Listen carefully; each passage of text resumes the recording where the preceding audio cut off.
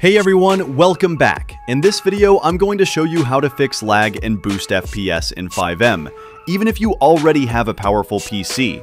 A lot of players still get random stutters or drops during gameplay, but don't worry, I've got you covered. This setup will make your game run smoother and more stable than ever before. Let's begin. Before you start, make sure to download the FPS pack from the link on my website.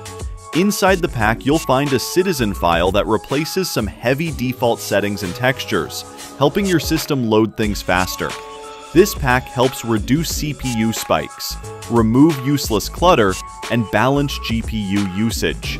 Perfect for smoother frames and stable gameplay. It works great on mid and high-end PCs that still get lag in crowded areas. Alright, now let's launch FiveM and check it out. You'll see the difference right away. No stutters, faster loading, and much smoother frame pacing. Even in busy city areas or during high-speed chases, your FPS will stay stable and responsive. This is how FiveM should feel on a good PC when it's fully optimized. And that's it for today's video. If this helped fix your lag or gave you better FPS, make sure to hit like and subscribe for more PC performance videos. Comment below what kind of system you're using, and I'll help you tweak it even more.